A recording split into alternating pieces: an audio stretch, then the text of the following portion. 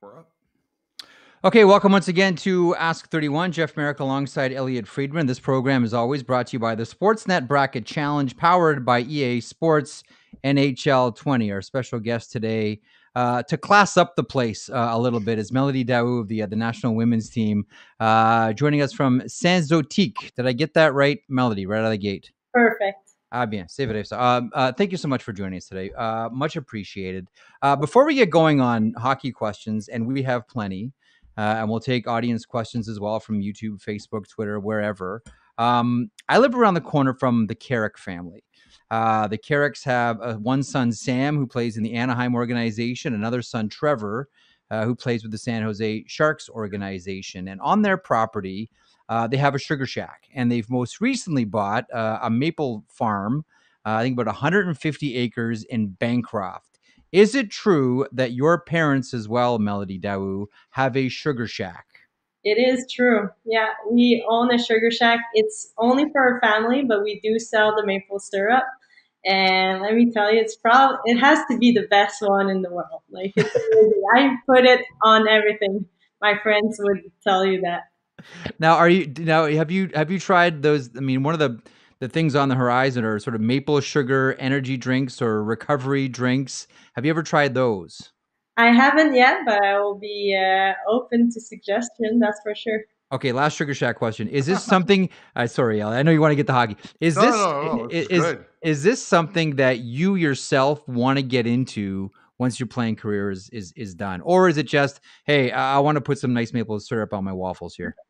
That's a good question. I just talked about it yesterday with my dad actually, and I was like, when you're done with that, I want to get into it because it's so good, and I think it's so nice to just for the family to meet up, and Yeah. it's a very casual place where we go every weekend and we see our family there. Yeah, it's nice, and I think I would love to have it.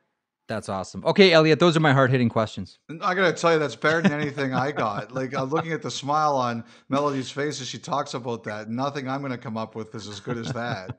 When I think of you, Melody, I think of one of your more recent performances, and that was at the All-Star game in St. Louis. And you scored, and Canada beat the U.S. in that game. But one of the things that I've heard a lot from that weekend is how the players who played in that game said we have to put on the best show of All Star Weekend. Yeah. Some of the players the male players, they can loaf around and not try that hard, but the women's players were saying not a chance. Talk about the lead up to that weekend and how important that showcase was for you. Yeah, I think the girls did talk about it. We were like, okay, are we going there just to have fun or we're going there to promote women's hockey? What's our goal there? And we came up with the fact that that was going to be the first time that we would play in front of 20,000 people, packed rink, and that we would be playing at hockey hours where our fans can watch us on TV. And when we think about the Olympics, we usually play at 2 a.m. in the morning. So that time was like right up, I think it was at 7 p.m. or something, our game that night. So everyone could have watched, and it was a great time to promote women's hockey, to showcase our product and make sure that we were ready for that. And I think, yeah, it was really intense. It was a 3-on-3, no whistle. So I could have probably used another line on our bench, but it was really fun, and we got treated so well. Was there money on the board? Ah, Huh. Good question. In women's hockey, there's not any money on the board. Okay. We Just got a though, we were really happy to bring back the win. Obviously, every time we meet against US, it's always a competition, and it's a huge rivalry. So for us to be able to win that series was just fun for us. All right.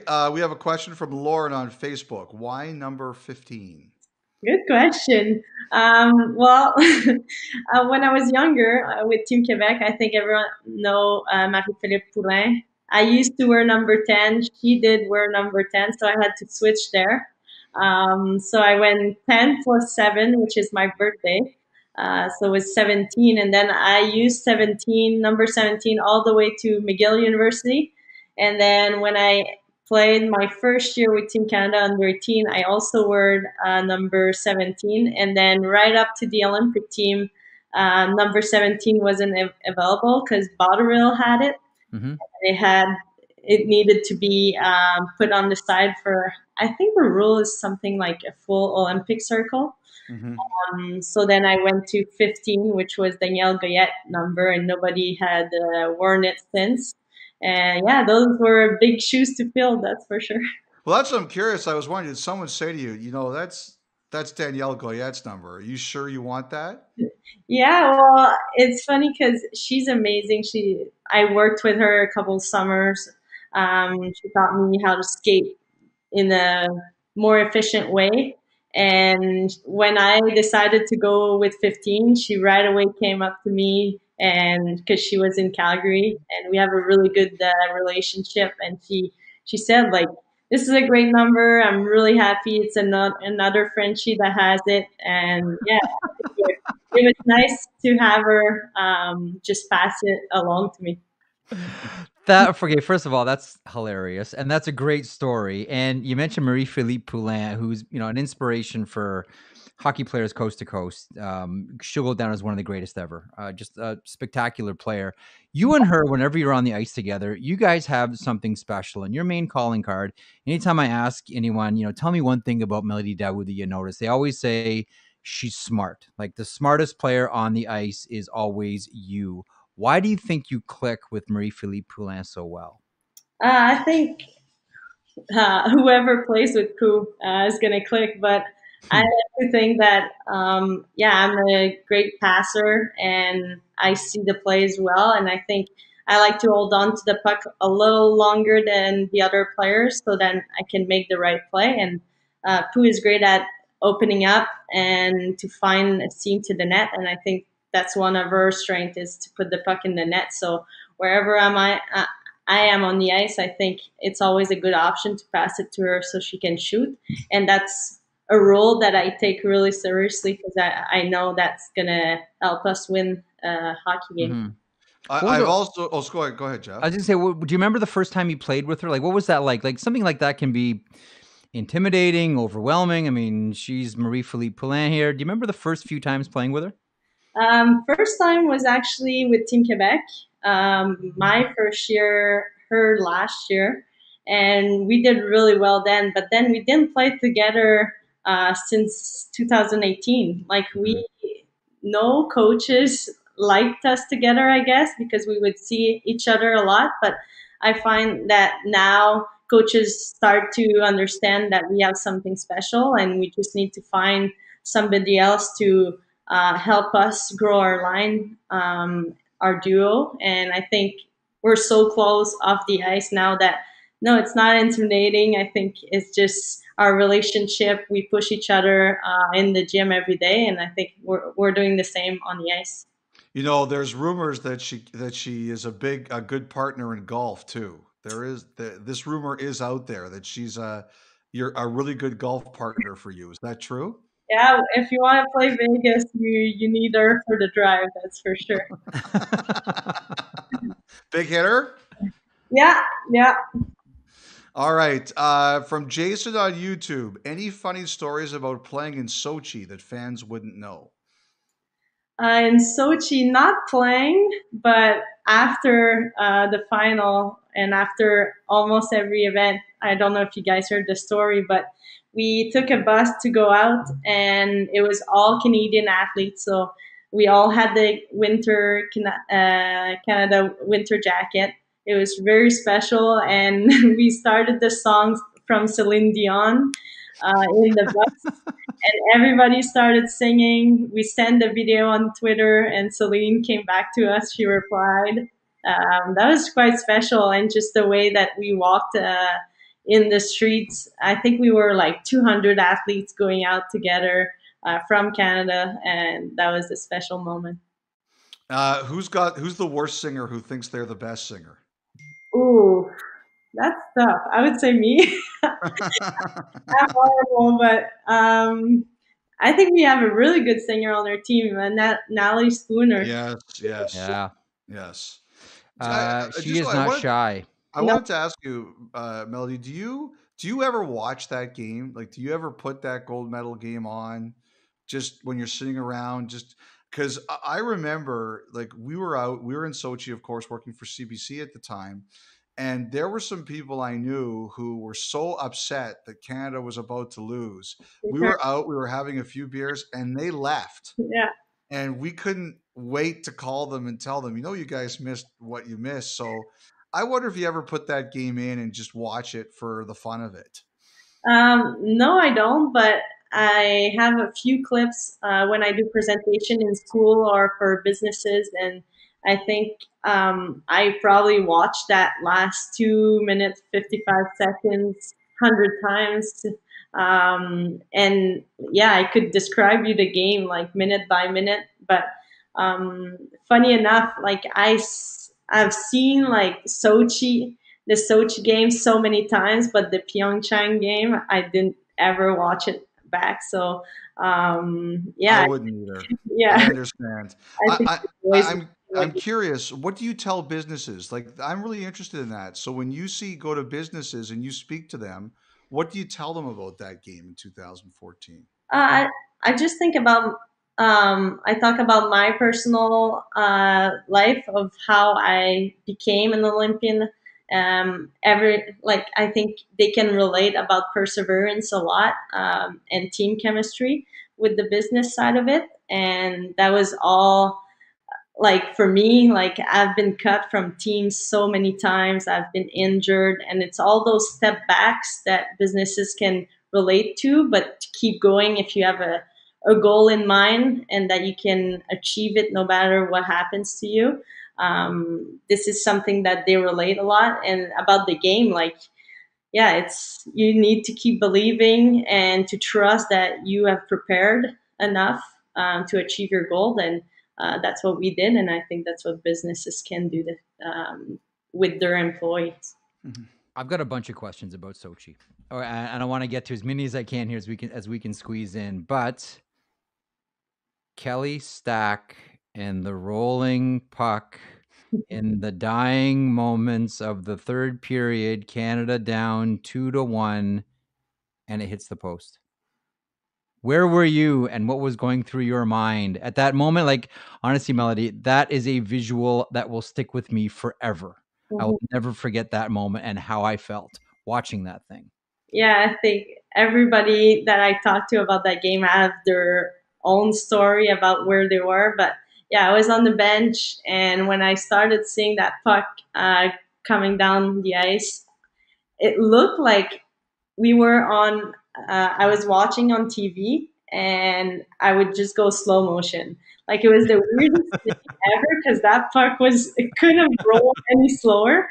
Yeah. And when it did hit the post, like I still have chills from it. Like it was crazy. The energy we had on the bench just rised up, and we all looked at each other saying like, "Oh my god, this is like a sign.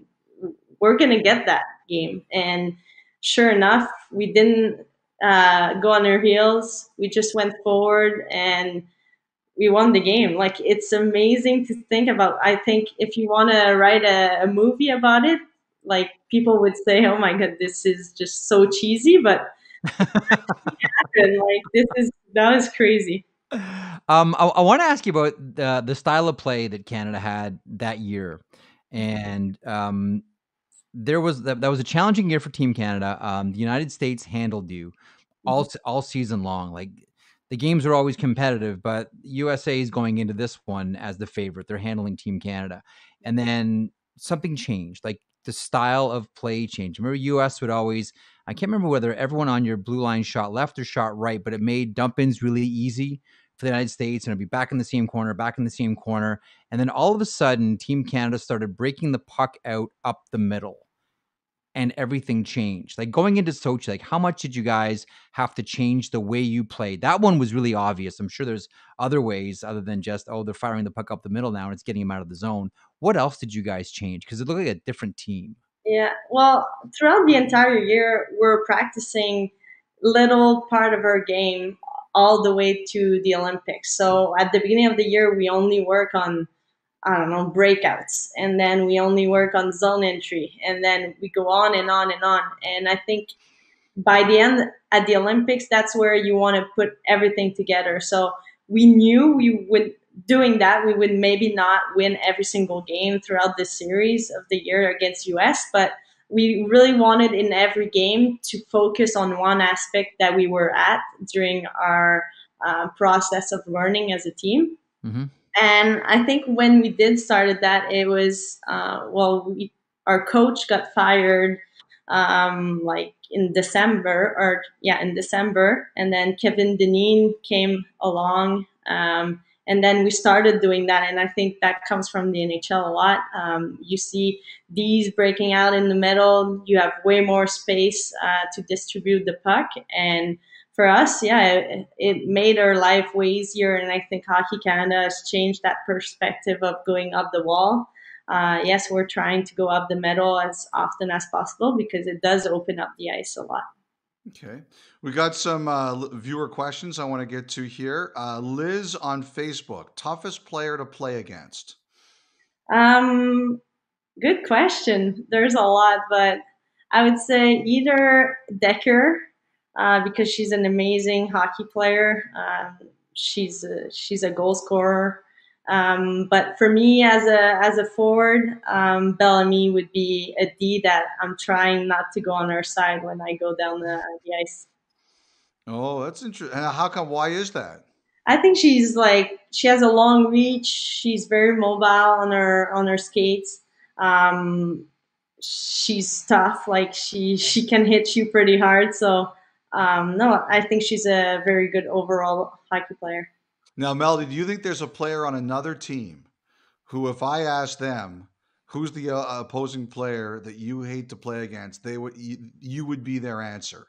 Is there somebody out there who would say, I can't stand Mélodie Daoust more than anybody else? I don't know. They would have to tell me, I guess, but I would like that. I think it's a compliment. If you're hard to play against, it means that you're doing your job properly and that you're a good hockey player. See, that means when they don't like you, that means they don't hate the people that are bad. That's the way I always look at it. Yeah, exactly. Okay, Richard on Facebook. Besides winning gold, what's your favorite hockey memory that you were a part of? Beside winning gold, I think um, I'll go back, but Okay. in CJEP, I went to Edouard Montpetit, and that year we played, I think, like 20 games in CJEP that you play. We won all of them, and we won the championship that year. And we had an amazing team, great team chemistry, and that was a lot of fun. Okay. Now Jeff has a problem with the hamster that runs the electricity in his house. Like I guess it just doesn't run fast enough. This happened the other day with Ryan Kessler, and apparently it's happened again today. So I just want to take you back. Like there's one of the things that we're trying to do now is get more people, um, more people of different backgrounds into hockey. And there's a lot of Jeff's hamster is back. There we go.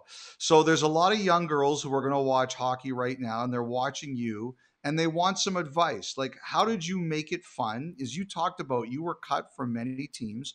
How did you make it fun for yourself? What kind of lessons or advice would you give to young players who pick up a hockey stick or get a pair of skates and to make it fun so they can enjoy hockey? Yeah, I think you said it right. Like, make it fun is the number one for me. Um, from since I was 5 years old, it was me asking my parents to play, and since then it has always been me wanting to play. And I think I'm one of the first one on the ice, always the last one to get off. And it's because I could stay on the ice literally all day. Like I love being on the ice, being with my friends and getting better. And that's something that I think differentiate me from other player that made it that far. And as long as I love it and I'm still in love with the game, I want to stay there. And the other thing I would say is to never give up. Like you're gonna get cut, it's gonna get tough, and you're gonna have to train even harder and harder as you go up. the ladder. And I think it's really important to never give up, because no is going to be is going to be said to you for sure. Nobody has a perfect trajectory up the ladder, but if someone say no, learn from it and get even Mm. stronger at that little thing. You know, I remember I love reading the stories about the old Oilers, Wayne Gretzky and that group. And after practice, they would stay at center ice and they would compete who could hit the crossbar at one of the nets at the end. And they would go until somebody did it and somebody won. So, is there a competition game that you have? Like after practice, when you're working, is there a competition you do against your teammates or even against yourself? We do a couple. Sometimes it's just to flick all the pucks in the bucket, and Mhm. that can take a while. Sometimes we change it up. We can go top of the circle, crossbar. We can go tipping in front of the net. We practice our face off. Like, it's all those little things that are gonna make you better, but you're also having fun doing it. So, and it brings a little competition with your teammates, so that's even better. Marek, good Okay, to the good. have you back. Thank you. Yeah, Melody, the good questions are back. Sorry you had to put up with that with Elliotte, but here's your reprieve. Okay, if you don't mind, I want to go back to Sochi because I do have a bunch of questions. Because I'm so fascinated by you guys in Sochi. It was such a fun event to follow.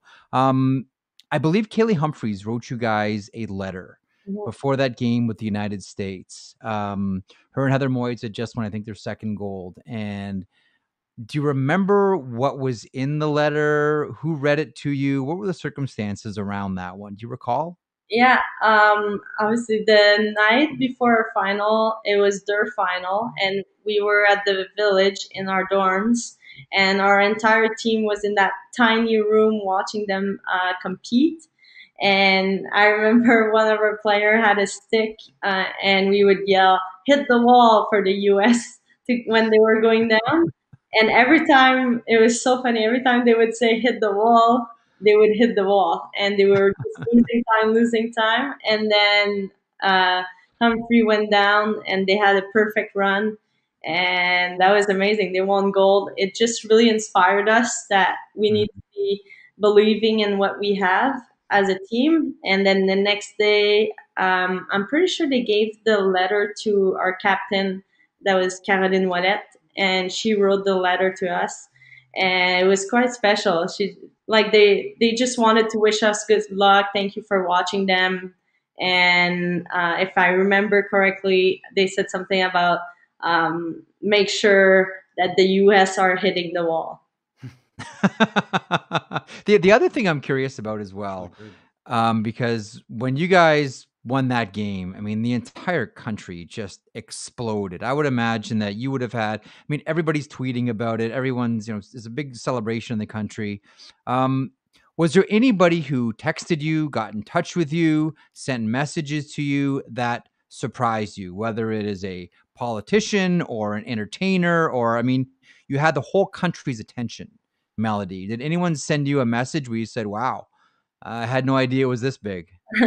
um, I don't remember like someone particular, but I remember that uh, I, we got like letters from the government of Canada after a while, and a little medal, and Mhm. we could also go sign the book, which was quite special. We also went in Ottawa Mhm. to the Parlement, and then that was always like I think everyone you meet after, and every person that takes the time to congratulate you, it doesn't go unnoticed. And there's so many, and that's what's great about the Olympic, is that it brings the country together, and it doesn't matter if you're a female or male, or if you play sport or not. Like, everybody is all together and you get cheered on, and I think that's amazing. It's part of the Olympic, is one part of the Olympic that I really enjoy.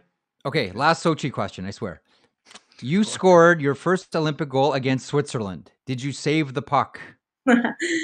I think they did pick it up, yes, and I still have it in my room here. Yeah, it's quite special. Like, you scored so many goals throughout your career, but you don't remember most of them, but that one Mhm. at the Olympic, your first one, you finally made your dream to go to the Olympic, and then you score a goal. It's quite special, and yeah, I think I'll always remember how it was and the feeling of it to contribute to my team. Now, is Okay, that your I'm done, favorite? Friedge. Oh, those are great questions. Is that your favorite goal, or is there a goal that you remember that you love more than that one? Um, Probably not my favorite goal because it was kind of a garbage goal, but it meant a lot to me. I would say probably my shootout goal in Pyeongchang would be Yeah. my favorite one. Okay. Let's see some viewer questions here. Here we go. Okay. Maria, any interest in joining the hockey broadcast world when you're done playing? And if the answer is yes, you can take Jeff's job, but not mine. Very good question, Maria. I think like I'm open to anything right now. Like I have a back in sport in physical education to become a teacher. I'm coaching part time at the University of Montreal, and yeah, I love doing all this social media stuff. So I don't know where life's gonna bring me after hockey, but I'm open to suggestion. That's for sure. Now, when you now that you're coaching, do you understand why coaches are always mad at players? Very good point. I think I do. And funny enough, I think it helps me understand the game even more. Like it brings you another perspective. Coaches are working so hard to make practice plan and to make sure all the players are doing right and taking care of all the details of the team. And I think it made me realize how much work coaches put into, and it makes me really grateful as a hockey player that I can notice that work and that I can be thankful for it. While the hamsters were playing with my MacBook here, did you guys talk about Kim St. Pierre at all while I No, was I did gone? not. That's a good one. So she gets the nod going into the Hockey Hall of Fame. Outstanding goaltender. I mean, what a career she had. Fellow Quebecer as well. Do you have a thought or two, Melody, on Kim St. Pierre? That's amazing. I love her story, and I'm so like she's the first goalie to be inducted, if I'm not mistaken. And yeah, her story, like she's been cut from Team Quebec so many times. I don't even think she made Team Quebec, and she went Hmm. all the way to Team Canada. And when I did hear that story as a little girl, even though she was a goalie and I was a forward, it kind of inspired me to keep going. And I think she has inspired so many player throughout her career, and she's such an amazing goalie. But she's an even better person, and she deserves all the recognition that she has. Very, very deserving. You forget they talk about the triple gold club. You Yeah, think about it. She's won worlds, she's won Olympics, she's won Clarkson Cup. Like that's triple gold for Kim St. Pierre. And also, I think we should, Melody, also ask you about just the future of women's hockey. There was a really good article today in the Athletic by Haley Salvian about it. And just where do you think we're going? And do you believe that someday in the future this will be settled to your satisfaction? I hope so. Yeah, I strongly believe in our product that we have right now, and with the PWHPA right now, we're about for the people watching, we're about 200 players, the best player in the world, all the Olympians are standing out. They're not playing in the actual league. To make sure that we're pushing women's hockey in the right direction and that we want to settle for something that we deserve, which is something professional that players don't have to work from 7 to 5 and then practice and work out. And I think that's going to come. The NHL have done a very good job so far with us by bringing us to the NHL All Star to give us a little platform. But I think we do need more from the media. We need to be on TV. We need more sponsor. And with the PWHPA, we do see sponsors like Budweiser, Secret, Unifor come along and helping us to achieve what we want. We're moving in the right direction. We're not there yet. I don't know with the pandemic where everything is going right now. I Mhm. know everybody's losing a lot of money, so we're kind of on the standby, but our mission is not changing. We want to make sure that we're going to leave women's hockey in a better place that we entered. You know, before the pandemic shut everything down, it felt like something was close, Melody. Did it feel that way to you? Yeah, we did so many showcases alongside the NHL team. Our last one was in Arizona. We went to Chicago, Philly, Montreal, Toronto. So all those NHL teams, I think, helped us grow the PDUB, and it's helping us to make ourselves more to give ourselves more of a platform to play on. And I think if the NHL teams keep supporting us the way they are right now, there's something great ahead of us. Okay, Randy on and I'm with you, by the way. I think this thing is so close. Like it's right. Like one of the crushing things about the pandemic is that a lot of things got paused, not just the game, but a movement towards a women's professional league. Yeah, I think the WNBA is a great structure that we should be based Yes. on. Like they're doing awesome right now. All their everything they have to on the side, not only money wise, but like if they get pregnant, they can still return. They're still paid. Those are the things with women's that we need to take care of. If you have children, like it's very different than men's, and this is something so close to what we would like to have in hockey. I like what Brian Burke says about it. We do it because it's the right thing to do. That's why you do it. Randy on Facebook submits this one. How are you staying in shape during COVID-19 without playing? Like every summer, so far it hasn't changed anything for us. Every summer we take about 3 to 4 weeks off to enjoy ourselves after the season, and then we get back into off ice training, which I had a little gym in my garage that I made. And then now we're back on the ice beginning of July, so nothing has changed for us, but I think we're going to be ready to socialize a little bit more with our teammates. That's awesome. Listen, this has been a lot of fun. Our guest has been Mélodie Daoust from the national women's team. This is brought to you by the Sportsnet Bracket Challenge, powered by EA Sports NHL 20. Is there anything you would like to leave us with? A message from Mélodie Daoust. What would be your message of the day, of the season, as everyone is looking to you for inspiration, Mélodie?